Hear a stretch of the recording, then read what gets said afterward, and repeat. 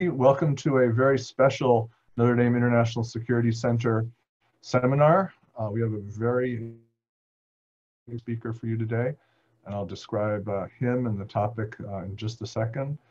My name is Dan Lindley, NDISC faculty, and just let me briefly say, if you want to figure out how to participate when the Q&A comes around, please go to the NDISC website and look under conferences and seminars, and you'll see virtual seminar tips and procedures. So it's ndisc.nd.edu, and you can find that stuff, and that'll help you out if you want to ask questions. And I sure hope you do, because this is a fabulous topic. Chaplain Colonel Larry Dabeck is our NDISC Army War College Fellow for the year, and he's been studying and writing for the Army on developing senior strategic leadership. He has 3 combat tours in Iraq and Afghanistan and was awarded the Bronze Star for selfless and dignified service in caring for the spiritual needs of wounded and deceased enemy soldiers. He served for 3 years as the graduate instructor for ethics at the U.S. Army Command and General Staff College and helped to found the GEN Hugh Shelton Chair in ethics. He's presented his research on virtuous combatants at the 2012 CGSC Annual Army Ethics Symposium, and he most recently served as a Senior Religious Affairs Advisor for the Chairman of the Joint Chiefs of Staff, the Joint Staff, and the Combatant Command. He serves as a U.S. Army Chief of Chaplains Senior Leader and a Senior Ethicist for the Army Chaplain Corps. And if you read the read ahead, you'll know a little bit what this subject is: virtual combatants, a discussion about ethics in war, before war, and how to improve ethics in the U.S. military. It's a somewhat provocative paper, and he's not content with the status quo. So without further ado, here is Chaplain Colonel Larry Dabeck. Take it away. Great, thanks, Dan. Good afternoon, everybody. It's my privilege and pleasure to join you this afternoon for what really is going to be something somewhat off the beaten path of what you're used to for the NDISC series. And really to start at the end, at the beginning, is I would love for this to be a conversation for great questions, maybe some good answers, but at the conclusion of the presentation, please chime right in with questions, and I'll do anything I can to help clarify the topic about which I'm very excited, and a topic for which I'm very passionate. And just as an introduction to myself as well, I've been a Protestant Christian minister for 30 years, been married to 33 years for really more than half my life to my best friend, Kathy. We've got 3 sons, Michael, Mark, and John. They're all Army officers as well. And I've been an active duty Army chaplain for the last 20 years. As Dan said, I've had the opportunity to have 3 combat deployments. So the concept of ethical behavior in combat for me is a great passion, because I've been able to see good soldiers do the right thing under very adverse circumstances. And of course, there's the odd story out, which is not the norm of those who do the wrong thing. I really benefited most at the strategic level from my last service in the Pentagon on the Joint Staff, to be able to see strategic religious support for really your military across the services, for the Army, Navy, Air Force, Marines, as well as the Coast Guard when they're deployed. And the good news is that your country provides for the religious, in fact, requires the religious support for all of its service members, should they choose so. As Dan said as well, from 2009 to 2012, I was the ethicist at the Army's Command and General Staff College. At the time, during the surge, we had about 1,500 majors coming through the Command and General Staff College every year. So I was able to influence the ethics training for all 4,500 of them for those 3 years that I was there. And this paper that I wrote and this presentation I'll give you now really grows out of those 3 years, and my desire to think through what more can we do to ensure that your soldiers, your sailors, your airmen, your Marine, your Coast Guardsmen, are not only doing the right thing, but they are being the right people, which, as we'll see, should be logically prior. So without any further ado, I will pull up my presentation and share some of my thoughts with you as we go along. Just so that you understand where I am actually right now, besides being in my basement office, I get to be the one Army War College Fellow here at Notre Dame for the year. So there's about 250 colonels at the Army War College in Carlisle, Pennsylvania, but they send about 80 of us around the world to get a more broadening experience. And I'm delighted that I was able to be selected to come here to Notre Dame for the year. This has honestly been one of the single best years, not only of my career, but of my life. My wife and I have thoroughly enjoyed this year, and somewhat sad that it's coming to an end.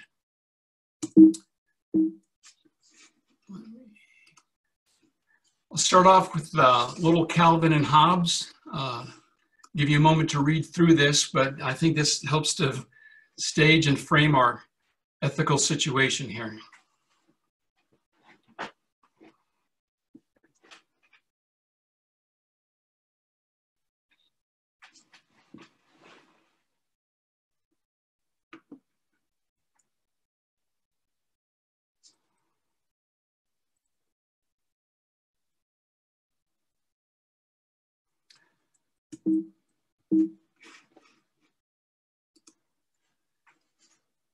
So I think this frames the dilemma for us in a humorous way, the dilemma of being or doing good. So cartoon Calvin, not the theological Calvin, when he's considering Christmas, wonders, do I have to be good or do I just have to act good? And as you hear these questions, I want you to think about what you expect of your Department of Defense. What do you expect of your military?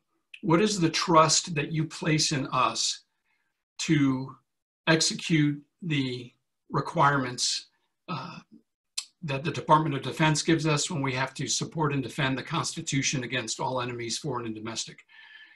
So do you expect your soldiers to merely act good, or do you have a more internal expectation that they would be good?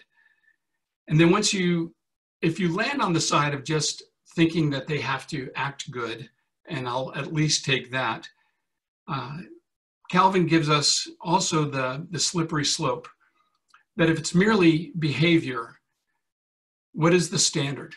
What is the level of good that you would expect your soldiers and your Marines to behave by? Should they be really good? Or as Calvin says, to get a good Christmas present, do they just have to be pretty good? So 1200 AD, I think St. Thomas said it well. When you consider the military and the ethical demands that are placed upon us, I love his quote in the Summa Theologica, where he says, the common good of the state cannot flourish, and I really can't emphasize that enough, that it cannot flourish unless the citizens be virtuous, at least those whose business it is to govern, or best here in the military, whose job it is to lead, and especially to lead in combat. We would expect that those leaders are not only behaving well externally, but that those behaviors would flow and should flow out of some sense of virtue, some internal character traits that are inviolable. General George Marshall in 1941 gave a wonderful presentation. I commend it to you. You can Google it. And this is before we entered World War II. So it's a solid 5 or 6 months before the United States is bombed at Pearl Harbor.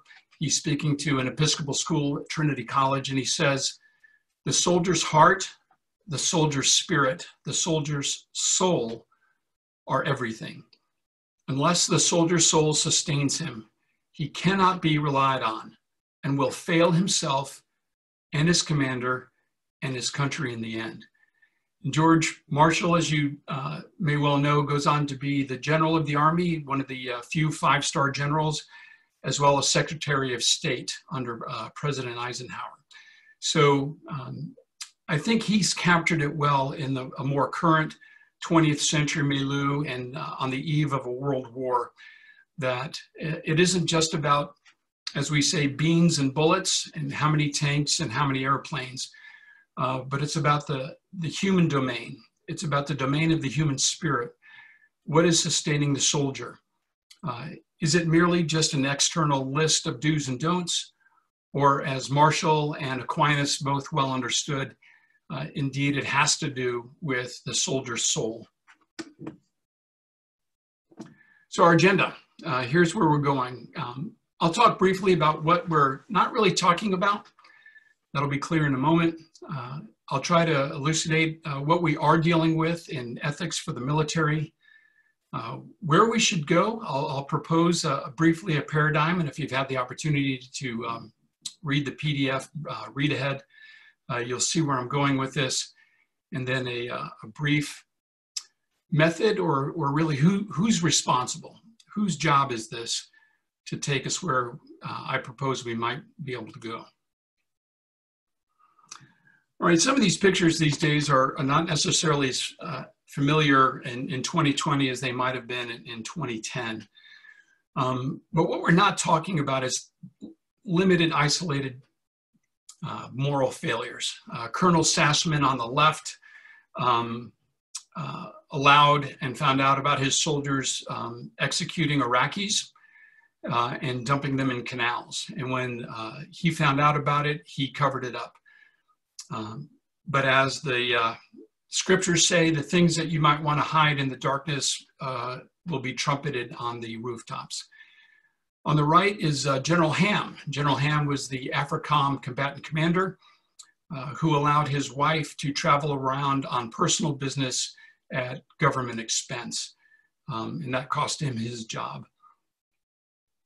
In the lower right, General Petraeus allowed a indiscretion in a relationship to allow her to see secret files. So his inability to maintain his moral bearings sacrificed confidential files for government security. So are these moral failures? Is this an institutional failure, or are these isolated events? And what I propose is that the only way you get to have a good army is to have a good battalion, and you have a good battalion by having good commanders, and you have a good commander by having good soldiers. So it's really a bottom-up perspective of how do we get to have excellent armies is by starting at the bottom, not necessarily at the top, by forming moral character for all of our soldiers and officers. One example that stands out to me the most, though, that has not just individual localized consequences, but actually national strategic consequences, was PFC Lindy England. She was a military reservist in the Kentucky military police, and in 2003, her military police unit was assigned to the Abu Ghraib prison in Baghdad. And that prison eventually got out of control on the inside. She and others were convicted of torture and prisoner abuse, for which she was sentenced to 3 years in prison and given a dishonorable discharge.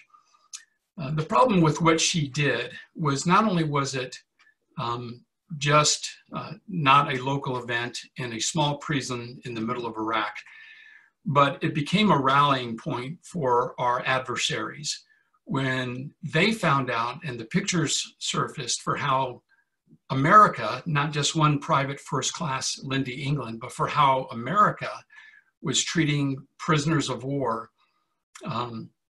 Our adversaries were emboldened to attack us and to cause havoc for our military forces. And many, many American soldiers and international soldiers died, I believe, because of the actions of Private First Class Lindy England.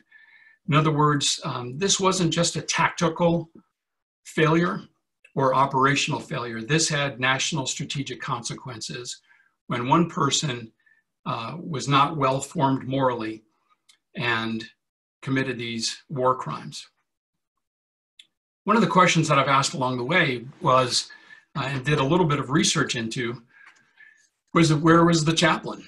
Every battalion in your formations in the military are assigned, or at least have a position for a battalion chaplain.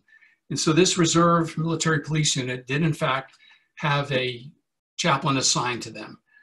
And when that chaplain arrived at the prison to do what I would expect to be their normal job, to see how their troops are doing, to provide religious ministrations, either personally or to ensure that they're provided for people of different faith groups, to do an assessment of the morale of the soldiers and of the conditions in the prison, a chaplain indeed did show up to do those things.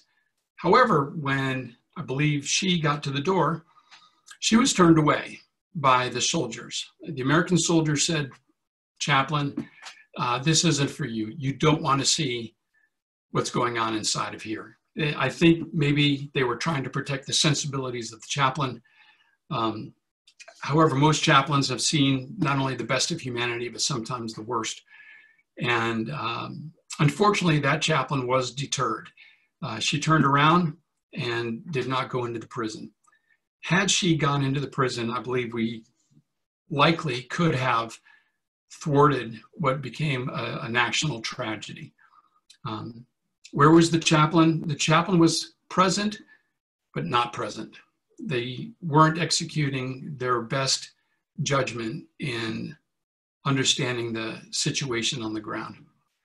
So what we wind up with is not just a tactical corporal or a operational corporal, but we wind up with a strategic corporal who can affect how the chairman of the Joint Chiefs of Staff and the president and the Secretary of Defense do business during combat, because one person or a small group of people were not well formed morally, let alone behaving well.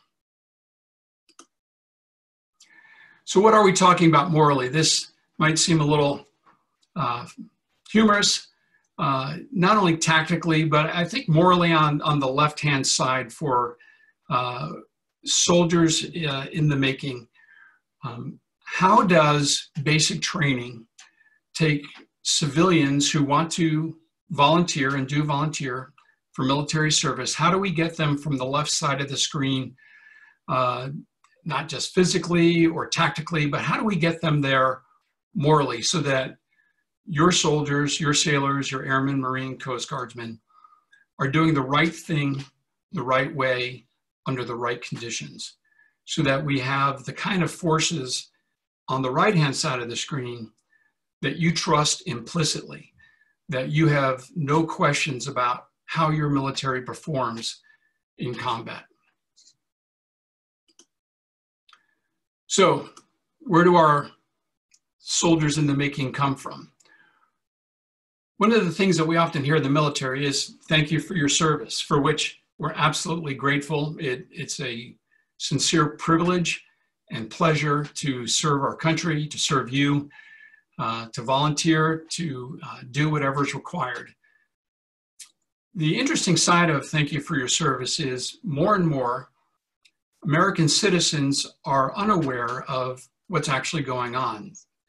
As they thank us for our service, they're becoming more distant from what that service means. For example, coming out of World War II, going into the 50s, the majority of Congress had military experience. Reserves, guards, active duty, whether it was World War II or the Korean War, our representatives in Congress understood what service was, what the sacrifices were, and what the real cost of doing business was for the military. But morally, there's another background from which potential service members come. Out of the Enlightenment project, we now today wind up with what has been classified more as a subjectivistic culture, where it's about the subject, it's about me. I am the center. In fact, who are you to tell me what to do? Who are you to say? So in an emotivistic, subjectivistic environment, moral truth is merely and only an expression of my individual feelings. There is no foundation of shared standards. And so when soldiers come to us out of high school, out of college, this is the moral environment that they tend to come from. And if I were to ask you, what would you expect morally of our soldiers?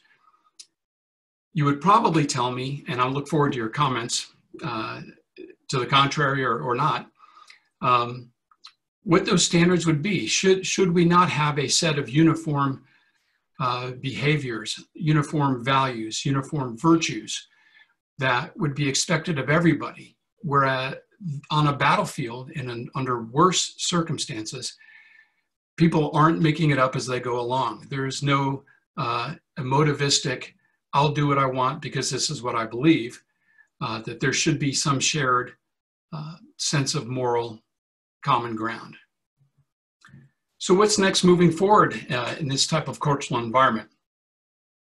Well, we've got a culture that's replete in good ways with texting and social media.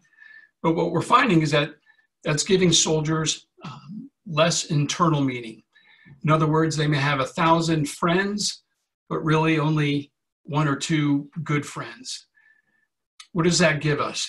That tends to give them less depth in broad social relationships. So they'll come from a high school or a college, they'll come to the military, and we have a very intense, very tight social environment where, depending on the person to your left and to your right, is literally life or death. It isn't for something to be made up on the spot. It isn't something that is differentiated in a moment's notice. It's really an environment where individual connectedness and relationships are critical, both for shared purpose and shared meaning.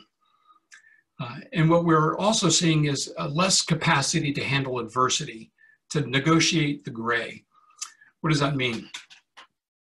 That tends to mean that when people come to the service, they're becoming more binary. Things are either fabulous or they're terrible. Life is amazing or it's horrible. My personal relationships are fantastic or I can't cope anymore. Because of that social breadth and lack of depth, coming to the military, we're finding more and more young soldiers, young officers are having less ability to have a center that defines their meaning, their purpose, and gives them the capacity, the strength, and the courage as a virtue to negotiate the gray of life, the middle ground. When life is adverse, which is really the environment of combat, how do they handle such adversity?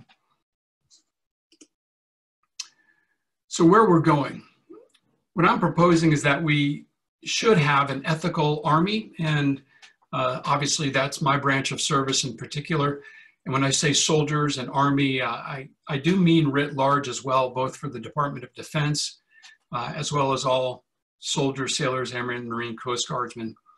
But with this caveat, I'm certainly not writing on behalf of the Department of Defense. These are my views and my views only.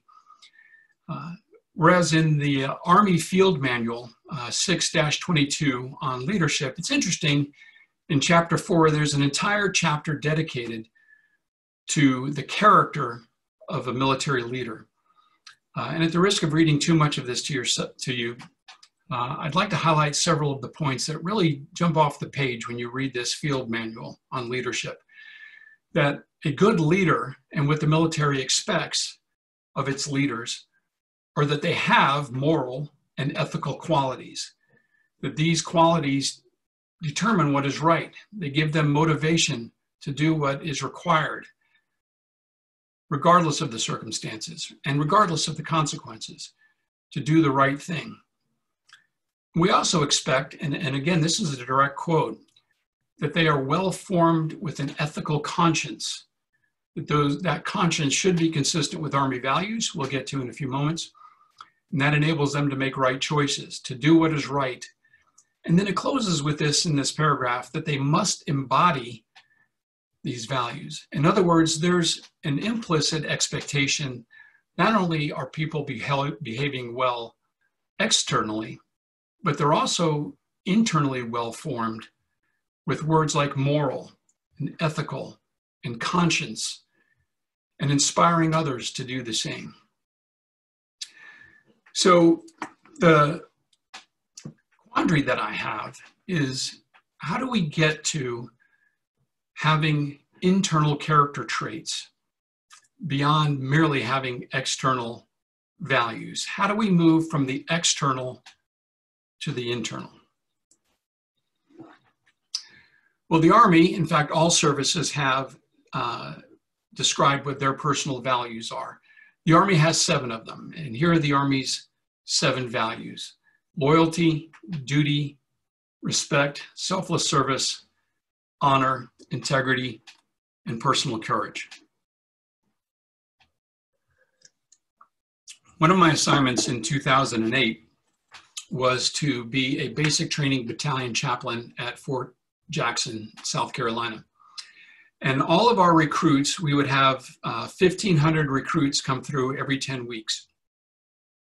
And we would issue to all of our brand new soldiers a dog tag that would go alongside of their medical and religious preferences, their name, their social security number, and then a second dog tag would actually have these 7 Army values on them: loyalty, duty, respect, selfless service, honor, integrity, personal courage, which, by the way, is an acronym, LDR, SHIP, leadership, to help the soldier remember these 7 Army values.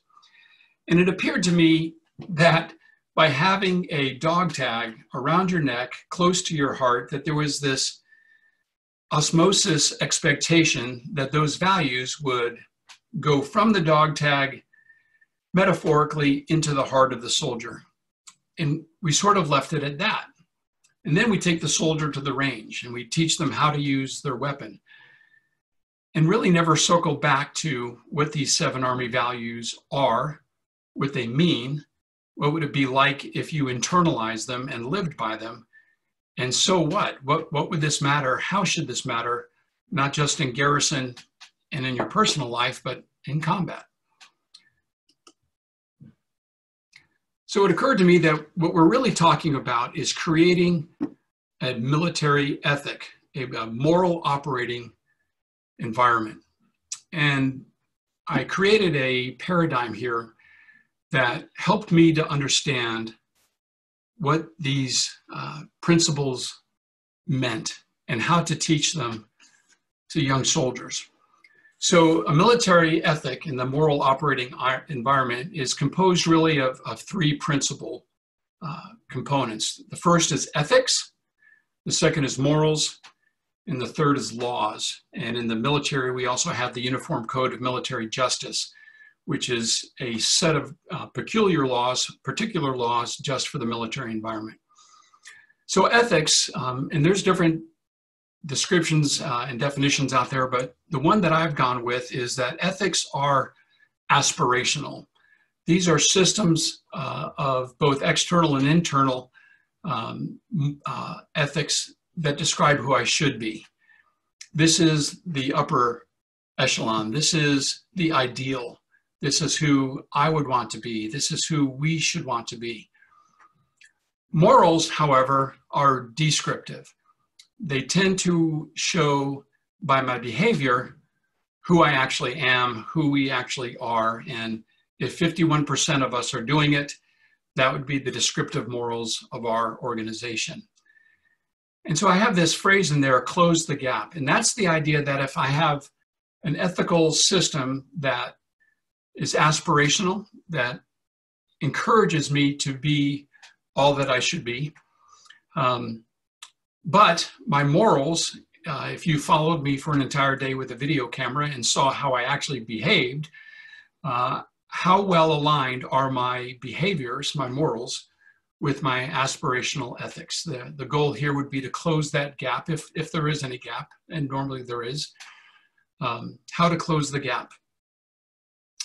The floor to this paradigm are laws, where for me, I know that there are positive laws that tell us that we should have systems in place to support the homeless, to feed those less capable, to support children who are outside of their families. But when I talk about laws, I tend to think of, do not drive faster than 55 miles per hour. Do not kill your neighbor. Do not lie. Do not bear false witness. All these other laws tend to be prohibitive. That this is the floor where our culture, whatever our organization, whether it's a country writ large or our individual battalion, our rules are, don't be worse than this. In fact, if you break these laws or the Uniform Code of Military Justice, what we'll do is we will separate you from us. If you go below this floor, you can no longer be part of the community. So that's the moral operating environment. The military ethic that we're shooting for is to well describe what the ethics of the military should be, how to align our morals, and to ensure, like our first three examples, that those principles, those laws are not broken. How do we get there? Well, that's a great question. I'm glad you asked. First of all, I think we need to educate and habituate virtues over values, or at least in addition to values. What I find in the cardinal virtues are better principles that should undergird at least the 7 Army values, or the values that the other services adhere to. Where wisdom is internal and it's to know it's right. Temperance is to exercise it well in a good balance. Justice, how we treat others based on that wisdom, to give people their just due. And then courage to not only understand the right thing and to be the right person, but then to do the right thing.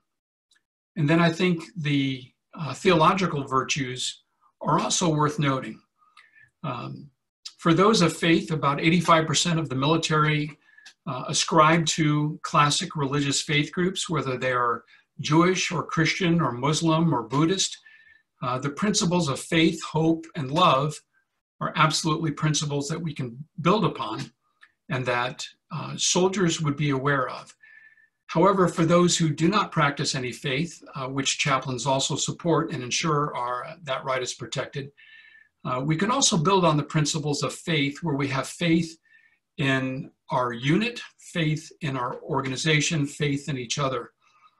When soldiers are asked for whom they fight, you're not going to find them saying that they are supporting and defending the Constitution against all enemies, foreign and domestic. You'll find universally that soldiers are fighting for the soldier to their left and the soldier to their right. That's exercising faith. They are trusting their friends to support them as their friends trust them as well. Hope for the future, hope for things to be better as a result of what we're doing in combat. And in fact, even love, that we are building on that principle of selfless service out of love for one another, love for my family back at home who I am protecting through my military service, love for my brothers and sisters in arms. And then why do I say educate and habituate? A common word in the military is to train. I'm not as satisfied with the word train. I think we need to do better than training. What we want to do is to be able to educate new soldiers to know what these virtues are, as well as the values. To do them, thus habituating them, doing them over and over. And then we find, in really an Aristotelian model, that we are better people as a result, and then are enabled to know more, to do even better, and to be even better. And this principle can cycle upwards. And then one of the principles that we have available to us is the just war tradition. Jus ad bellum gives moral meaning. Why do we go to war? Jus in bello, beyond rules of engagement, how should soldiers behave? And then use postbellum, how we win, hold, and build once conflict is over. Well, whose responsibility is all of this? I think it's absolutely society. A book I commend to you is by Dr. Dan Bell, who was my ethics advisor for my program. He wrote a book called Just War as Christian Discipleship. His thesis was positing the responsibility for the just war tradition, not in politics and not in politicians, but in the church. That people of faith are really where we should begin to train up and educate and habituate a culture of people who believe in the just war tradition. This is not only true for back home, but especially for our military leaders.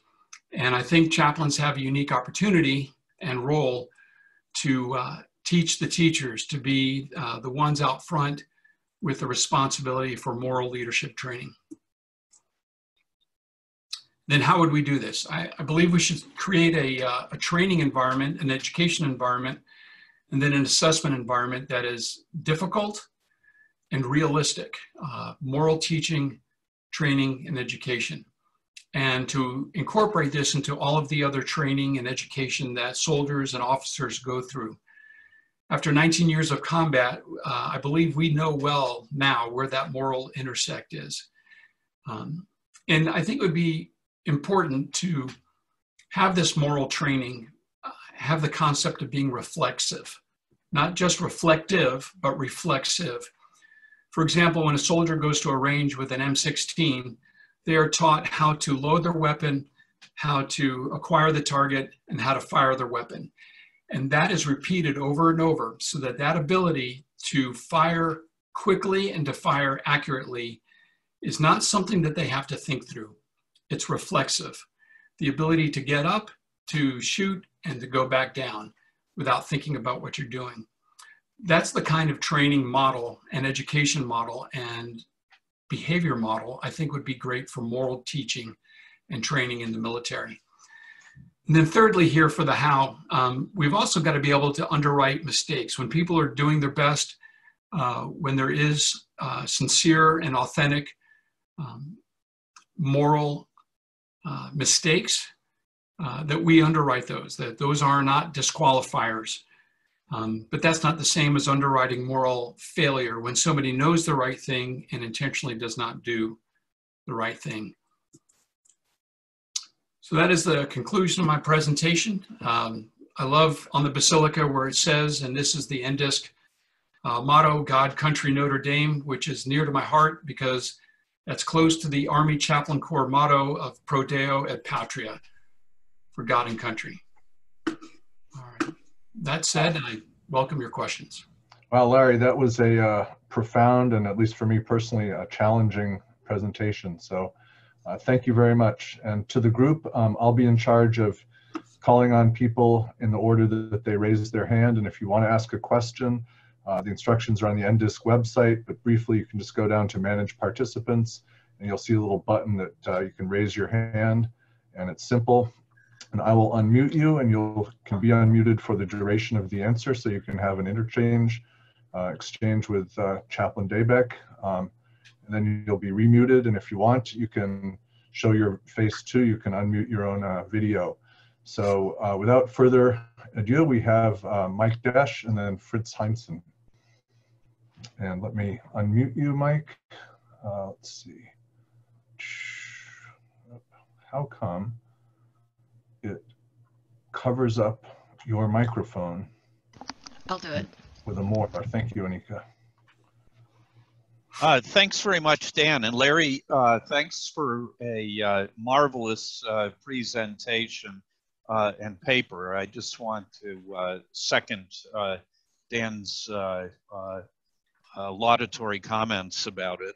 And I also wanted to, normally I don't ask the first question in these events, and I'm only hopping the queue because I wanted to take the opportunity to tell you how terrific it's been to have you as NDISC's first U.S. Army War College. And of course, the connection between NDISC and the U.S. Army is pretty clear, and we're glad to have any Army officer, in the years to come.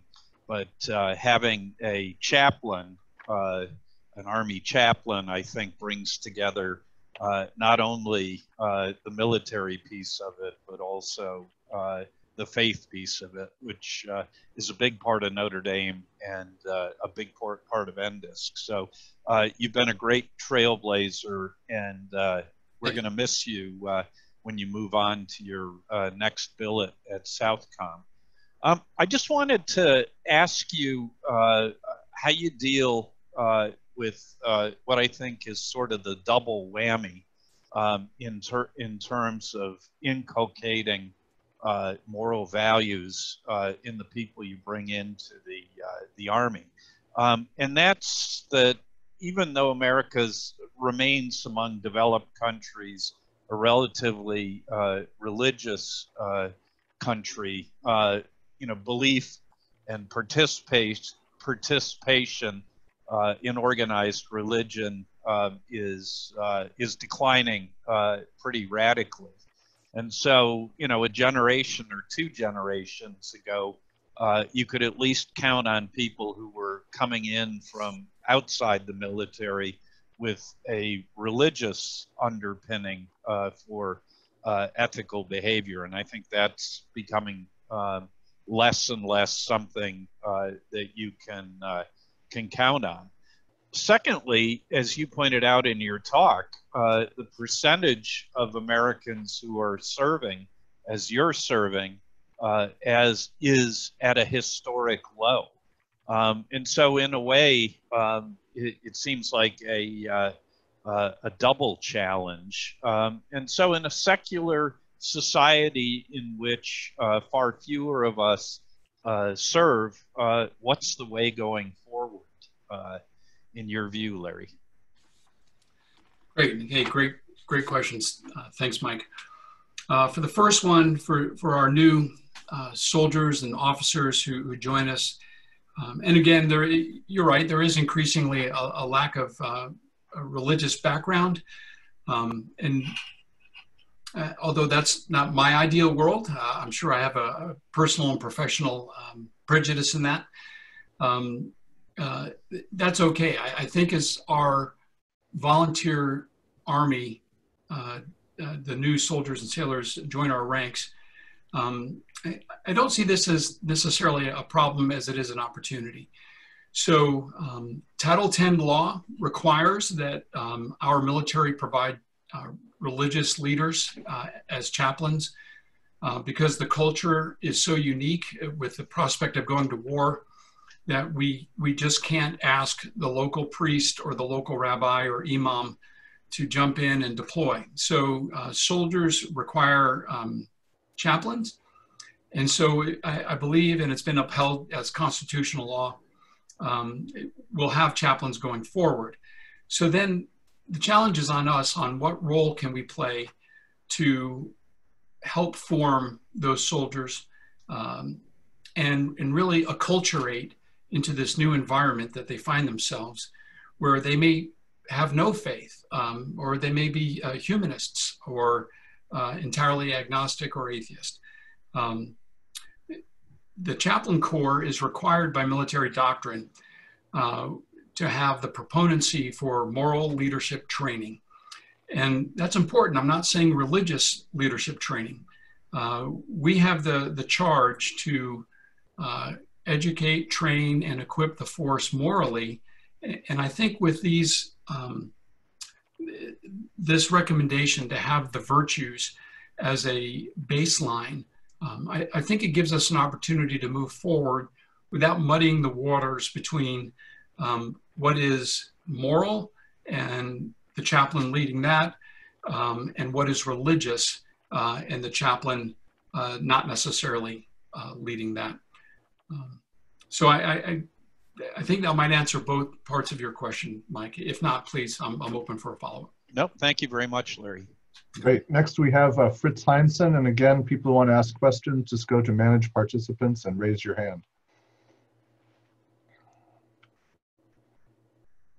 So here we go. I'm unmuting. There you go. Fritz, floor is yours. Very good. Thank you.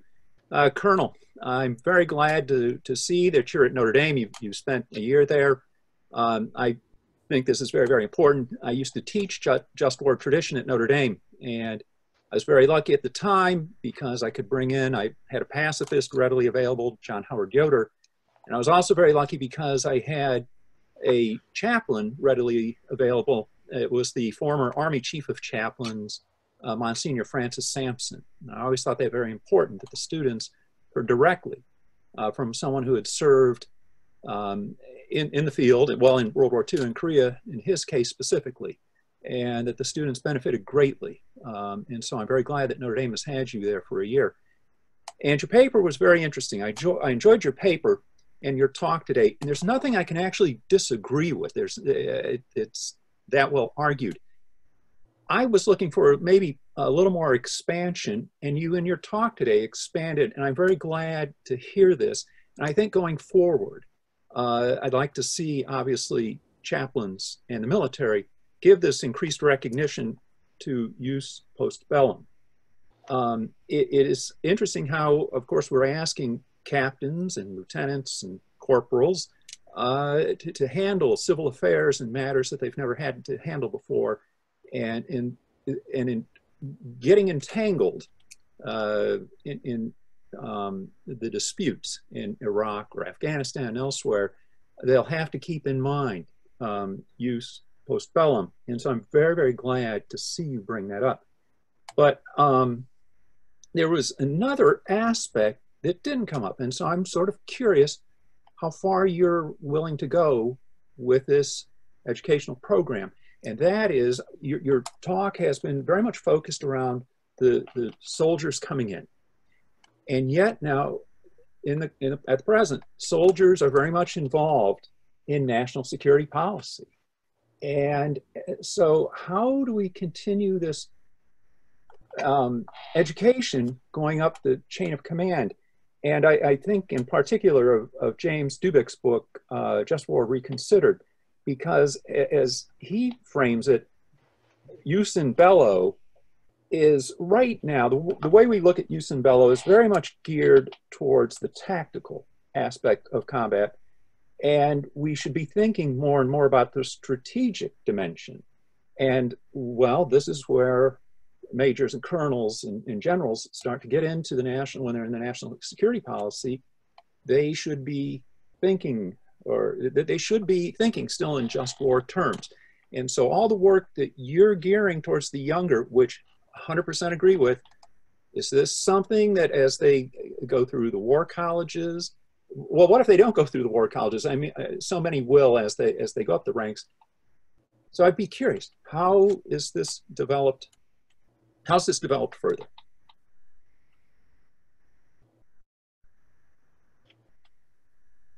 You're muted, Larry.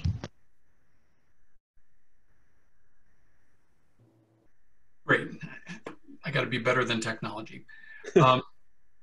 So how do we move forward across the echelons? I hear you asking. So beyond the new soldier, the new officer, coming out of basic training or West Point or ROTC, what do we do for the majors? What do we do for the colonels? What do we do for the general officers?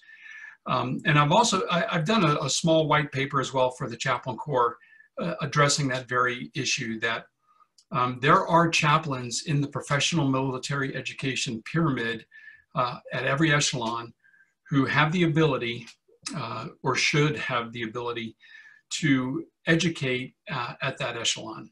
So, for example, at the Command and General Staff College, that was my job. So as 1,500 majors come through at the mid-level, at the 10-year mark, as they're going on to be executive officers and later battalion commanders, we're trying to baseline them in ethics at that point. In fact, when I got there, the commandant of the Command and General Staff College, CGSC for short, he said, Larry, I'd like you to create a curriculum for all 1,500 majors where they are reading Aristotle, not reading about Aristotle, that they're reading Aquinas and Kant and etc., not just reading about them. So I had the opportunity to develop a curriculum at that echelon. And then at the War College level for colonels and senior lieutenant colonels, there's a chaplain right now teaching ethics. But where I see a gap is once they become general officers and their sole job, they are general officers, is the strategic level. There's no chaplain at that echelon. There can be, there's general officers, the chiefs of chaplains for the services. The military education is called capstone, but we sort of drop the ball at that point, or possibly have the opportunity to do better. But I think we can do better across those echelons to do moral formation with chaplains whose job it is and who are already positioned at each of those professional military education levels. Thank you. Next up is Eugene Goltz. Hi. Hi, Larry. Thanks for your talk. Hi. I mean, there are lots of ways that I'm curious. You know, I hope that we can have a more extended, informal conversation about this sometime. But I guess I'm drawn to two directions, and so let me just sort of put them out there. So one is an empirical direction. So you set up your talk by positing some things about the changes in American society. American society is less religious, and I don't know, I felt a tinge of the 1980s culture wars, you know, that we're getting moral relativism is taking over the United States, and, you know, anybody's values are just as good as anybody else's. And I wonder if that's really the source of any problem that you're identifying. You know, what is so first, I'm not sure moral relativism in the sense that people worried about, in the sense that you're talking about, is dominant in society now the way it seems to threaten to be. Now it's a challenge. I don't have a definitive view about this, and I don't really know how to empirically study it. But it seems to me that we have a different problem today, which is that people moralize many judgments, some of which are widely agreed, right? So it's not that people have no values or they think that their values are just an expression of their own preferences. Like in international relations, we're talking seriously about a norm of a responsibility to protect, and human rights are treated a different way than they used to be treated. And there's widespread agreement that we can have our different preferences about a whole bunch of stuff, but there's some stuff that is so serious that everybody agrees about it. And that seems to be moving in the opposite direction. And if that's kind of the way people are thinking, there's sort of agreement about some humanitarian impulse, that doesn't seem like it could be the source of your problem. Or I wonder, what about religiosity? You know, society is less religious, but we know the military is drawn disproportionately from those in our society who are religious. And I wonder if the problem cases you identify, actually, you know, I bet you say David Petraeus is not the kind of problem you're talking about, but I bet he's actually a relatively, you know, that he would describe himself as a religious person and he got into trouble. I wonder about Lindy England. I bet Lindy England describes herself as a church-going person, but I don't know that for sure, and maybe you do. But I wonder about where you could take your story empirically. I also wonder, on the other hand, and I'll be much briefer about this, there is something very appealing.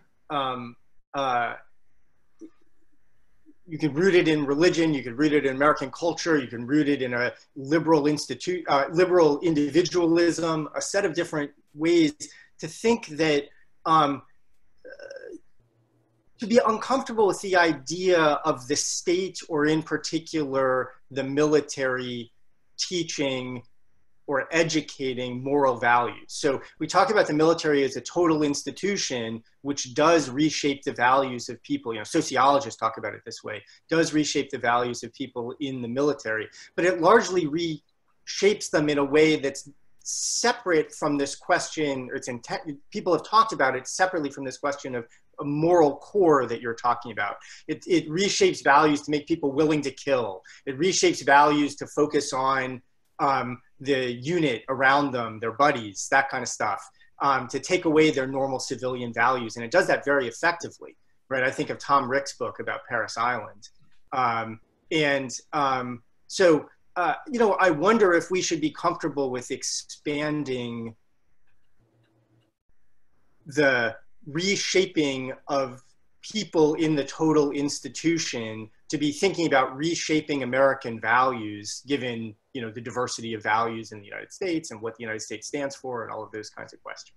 Sorry, long question. Oh, good. No, thank you, Gene.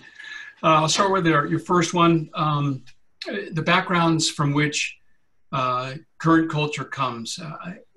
I didn't mean to say that that was, first of all, a lock on where people are, and I certainly wasn't seeking to hearken to any pseudo-culture wars. I think to frame it positively, it almost doesn't matter what backgrounds from which people come. So I wasn't necessarily trying to describe that as a problem or the problem, more as an example of diversity of backgrounds from which people join the military. And to your second question, you know, they are self-selecting from a certain culture to join a certain culture.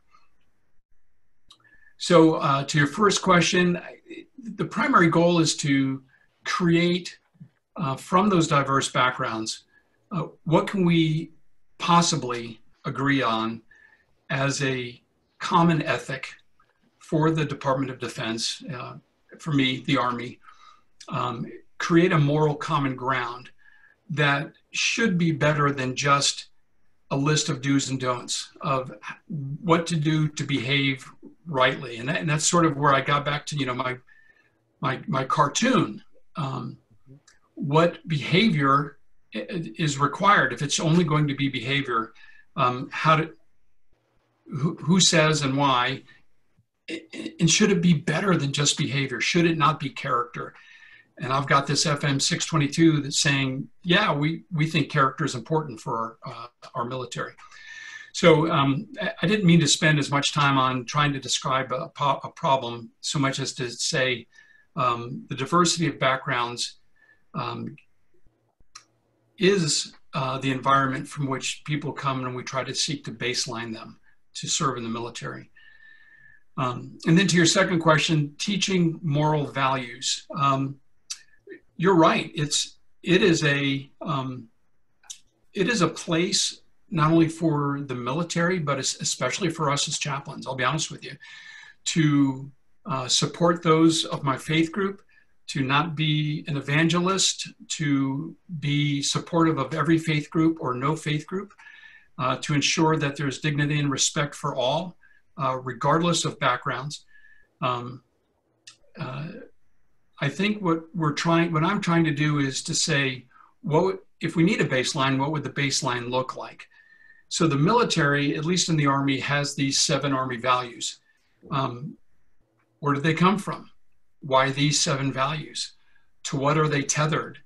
One of them, honor, is circular. It just says live all the other Army values, which to me can appear to be vacuous. So beyond values, I think, to me, it appears that we have an opportunity to get beyond actions to character, to the soul, I believe, or the domain of the human spirit, as George Marshall alluded to. And this is just a proposition to get there. Great. Thank you very much. Next up, we have Anna Ortega Shine. You're up. You're on. Hi. Anna, you're muted. You're muted again. Sorry. Oh, Thank you for the lecture. It's very inspirational to me. I have 3 kids that serve in the Navy, actually, so sorry for the Army, but. Thank you for being a mom of 3 sailors. Well, it was, I think some of the things that you said are so crucial. And there are a lot of different backgrounds that come into the Navy. My son's roommate was atheist, but you know, he's Catholic and Protestant, if you can combine the two. And they're best friends to this day. So there's a lot of overcoming of different points of view. But I'm very interested in the development of that moral character in officers, not only at the beginning, as you state in your lecture, but as somebody else asked, what can be done to continue this in officers? And I'm wondering if there is any type of measure that's used, because I know that everybody's evaluated by their chain of command.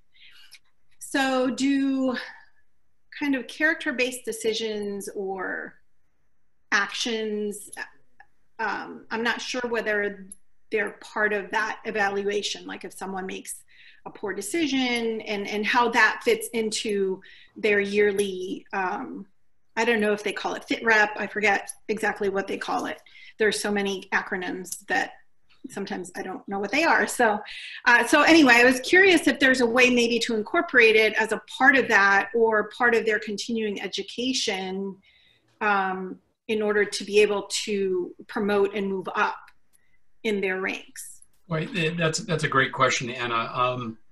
So it's an official yes that it's incorporated. I don't know the Navy fit rep system or the Air Force, but I know the Army one well. And so it's called our Officer Evaluation Report or Efficiency Report, OER. And so the official answer is yes. There's a line on the front page of my report annually that says, you know, Colonel Dabeck abides by or lives by the Army standards, the Army values. Yes or no? I mean, it's binary. So I'm not sure that would be more than a pro forma requirement to say this person is not terrible. They're doing on face value what they're supposed to be doing. But I think your question is expecting more than that of us. And I agree. And as to metrics, my paper is a modest proposal for what might be a way to begin.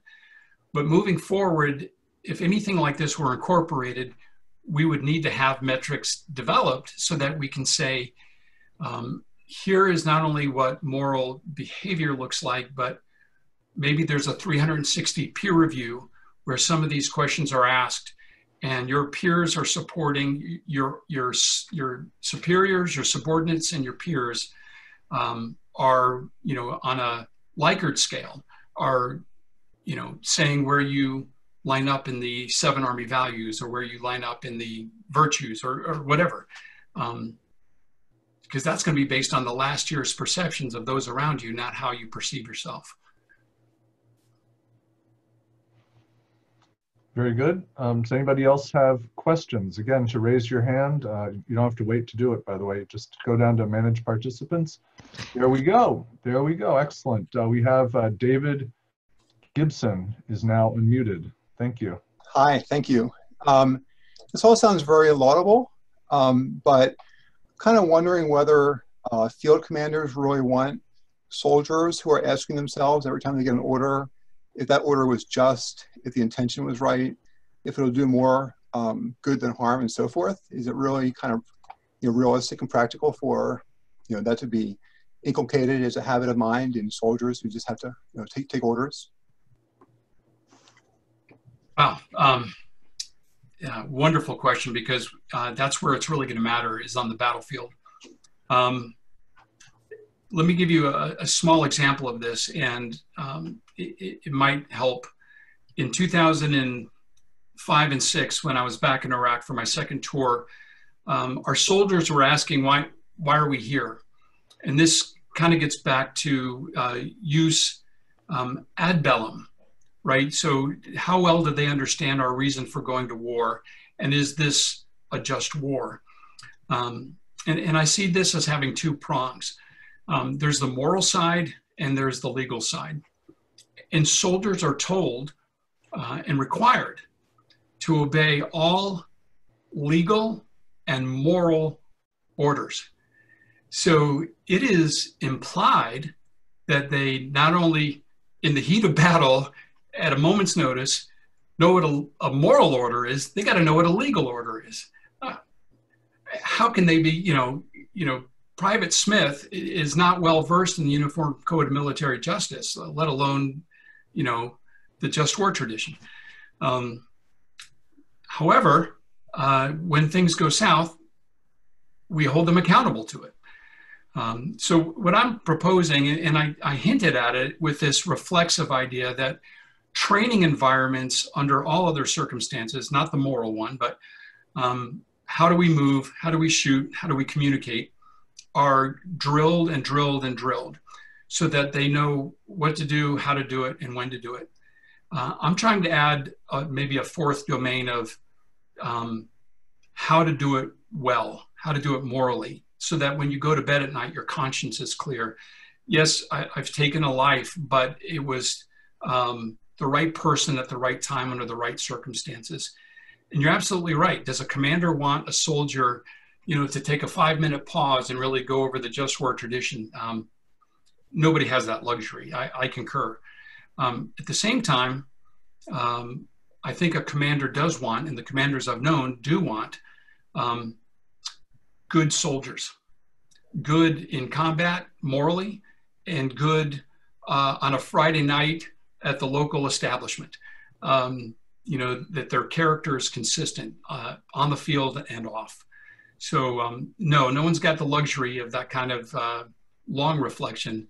And that's why I propose, let's put in a moral dimension when they're going through those shoot houses, when they're going to the range. Let's have some pop-up targets that are women or children who are not combatants, and they're knowing to discriminate well in the heat of the moment. Thank you. Wow, excellent question, excellent answer. Next we have Jeremy Graham, and then Kathleen Halloran. Oh, Jeremy, you were unmuted and now you're muted again. There you go, Jeremy, it's all yours. Thanks, Dan, and thank you, Larry, for, what's, I think, a really wonderful lecture, and it really has been, I'll reiterate what Mike and some others have said, that it's been very much a privilege getting to know you and conversing with you over the last year.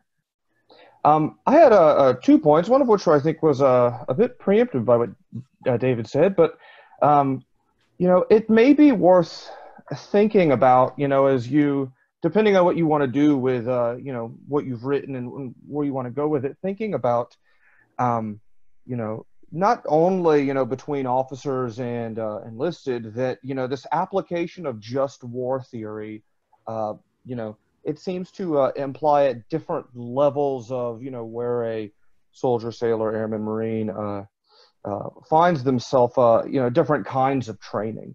And so I think it'd be beneficial to flesh that out, because, use ad bellum for somebody who's, in the position of advising, our policymakers, has a very different context in some ways than use ad bellum might to a soldier on the, the front lines who's, fighting a war and wondering why they're there. Use ad bellum, I think, matters to both. So it's applicable, I think, up and down the chain of command, but maybe has different meanings depending on, where one is. And just the second point that I would make quickly is I love this distinction between underwriting mistakes and not moral failure. I'd consider diving into that a bit more, because as you bring up, say, the scandal with Abu Ghraib, so often when one soldier or sailor makes a mistake, that mistake gets exported to the military as a whole, and not just to the military, but to the country. And so while I think that the idea of underwriting mistakes is laudable, how to disentangle the mistake from a moral failure is a major challenge, and being able to have consistency of the standards that, sometimes you can have too many standards and use, if standards are, some standards are always being broken, maybe because they're set very high, for instance, then it may cause people to doubt the standard itself, even though it's, well-intentioned. So I think that there's something worth continuing to be thought of there. Okay. Oh, thanks, Jeremy.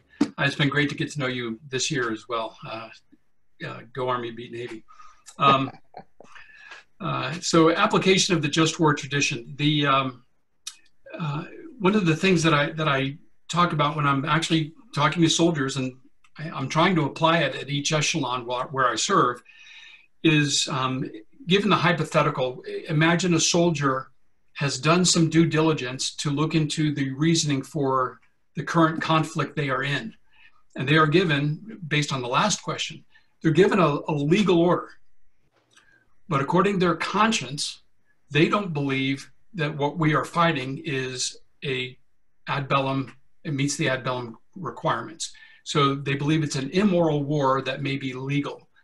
What do you do? And what I try to encourage them to do is to think through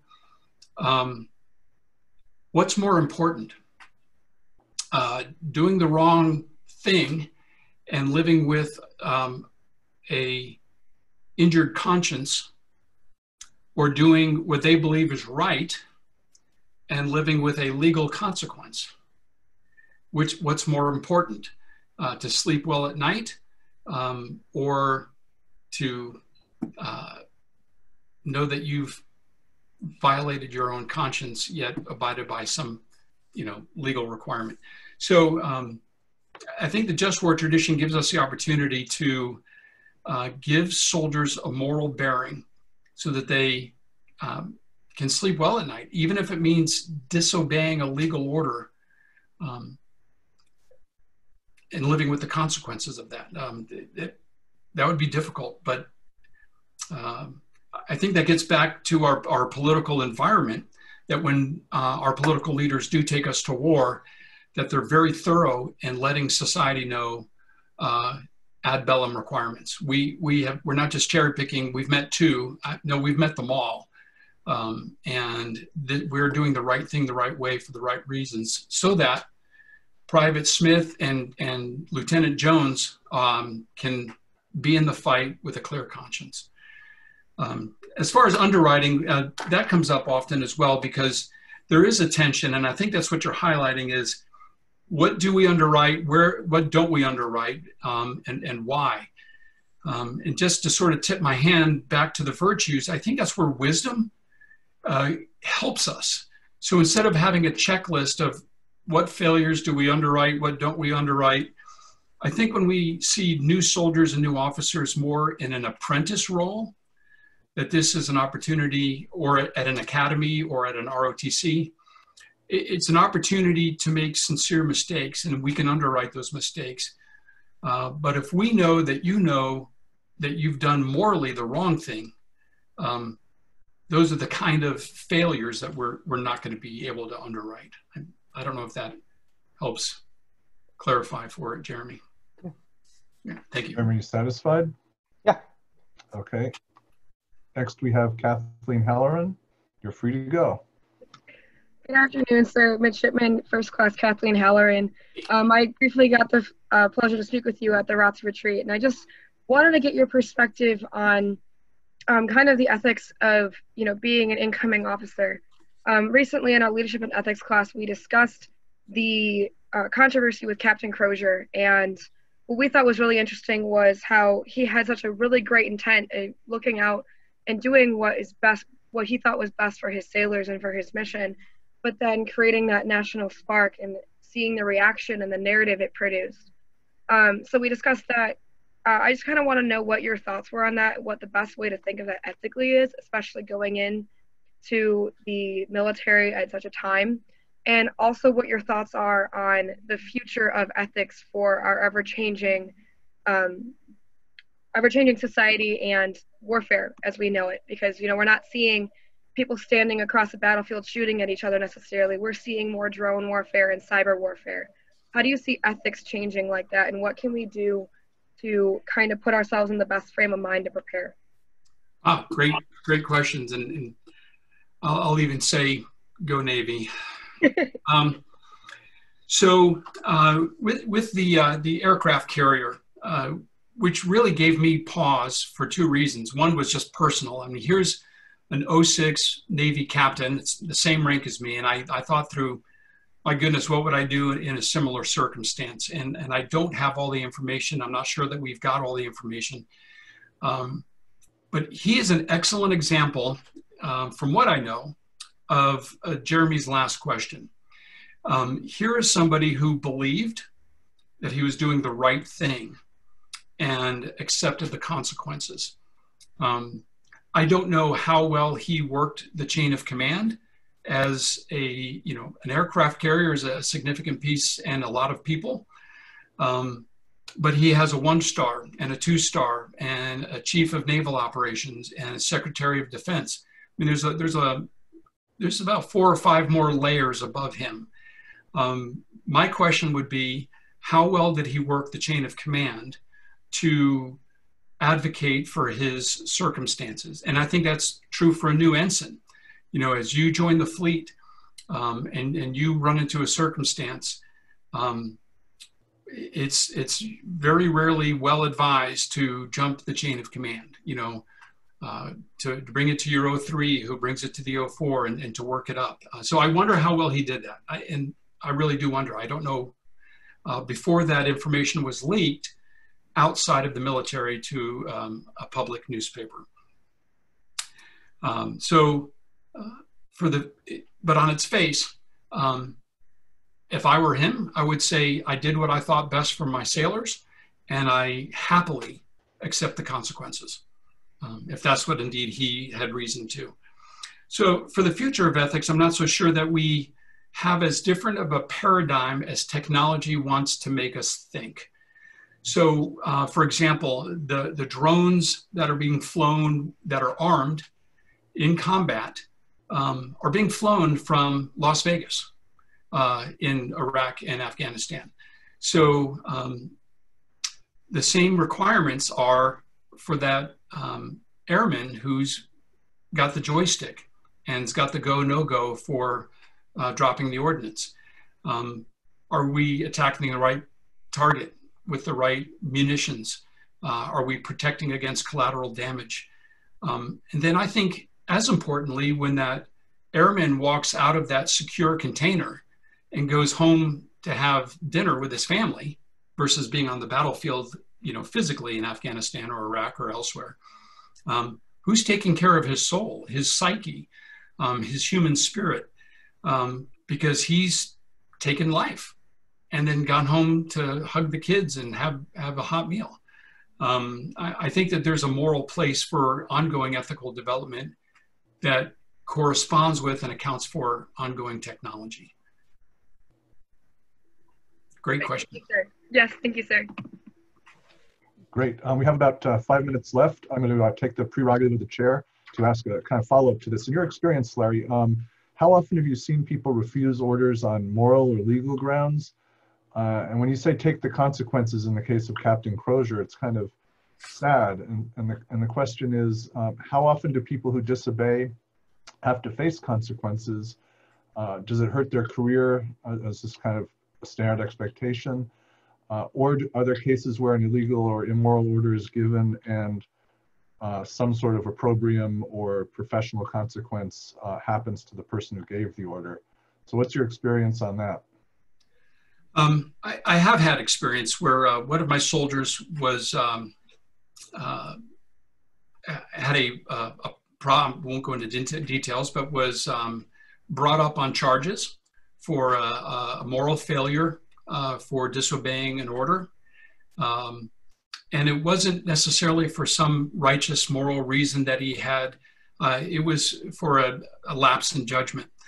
But what I got to see happen for that soldier was something that encouraged me. So as he sat on that Article 15 hearing, I saw, and I was there to support him, I saw the commander at the same time, that the process of going through what happened and why it happened gave me courage and encouragement that the process is fair. It's entirely unknown to those outside in the civilian world, but the UCMJ and a commander having sole authority if there's not a court-martial, it tends to be, for all of my experience, a very fair process to bring out those gray areas, that it isn't as black and white as it might appear on its face. So soldiers have the opportunity, and the system gives them that opportunity to talk through the moral underpinnings for what they did and why they did it. Yeah, thank you very much. We have a few minutes left for any last questions. Go to manage participants and press raise your hand if you got them. I think Zoe had a question. Zoe, I don't see her right handy, but if you can unmute her, somebody unmute her. I don't see the hand symbol, so she didn't raise up to the top on the list here. Hi, sorry, I put my hand down because I figured we didn't have any time left. Zoe, happy to take it. Go for it. Sure.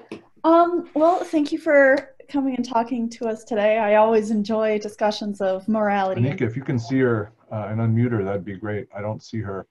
Oh. She's asking her question now, Dan. Okay. Can you hear me? Yeah, we can see you and hear you. Hey. Yeah.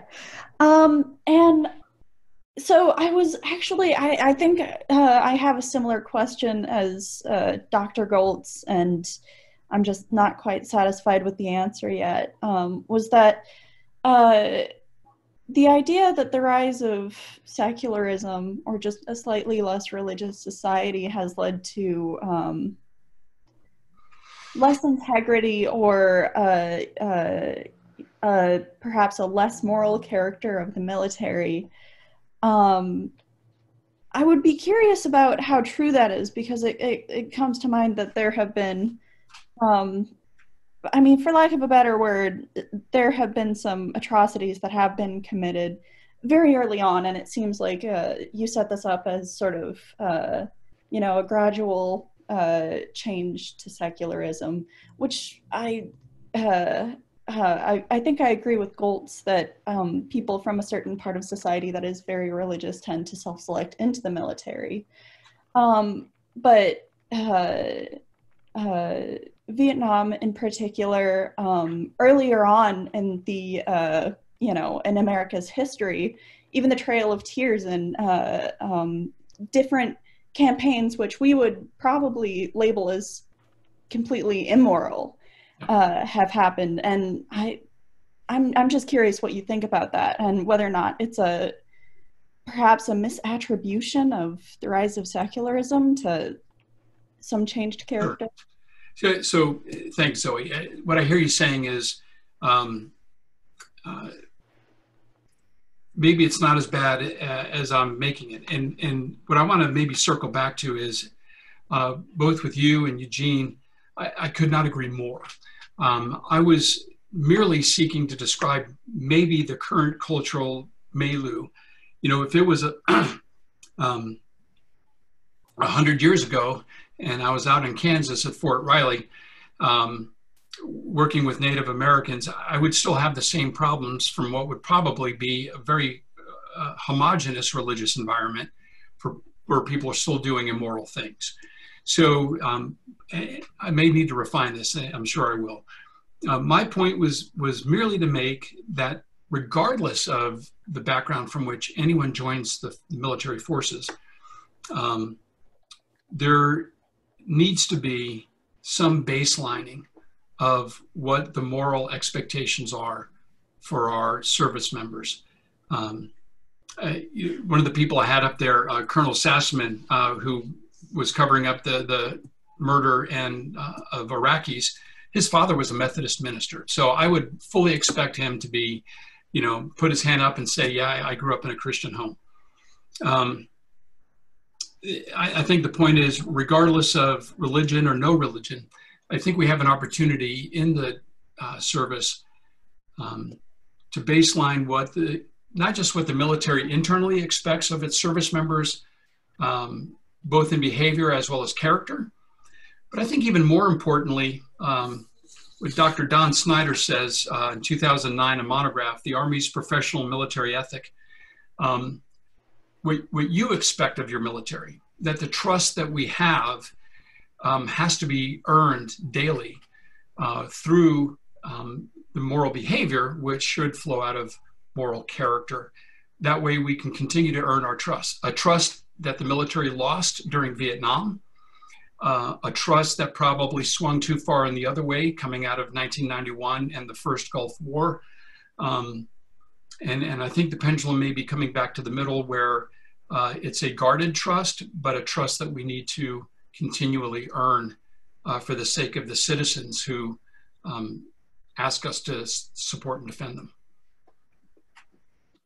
Really great. We've come to our limits of our time, and just let me say thank you, Larry, for a truly great talk. And I know it's a little trite to say thank you for your service, but I could not be more sincere and grateful for your work on behalf of our country and for the world as a whole. So thanks again, Larry. Thank you, Dan. Thank you. Thank you, everybody, for coming and participating. And thank you, Anika, for your facilitating.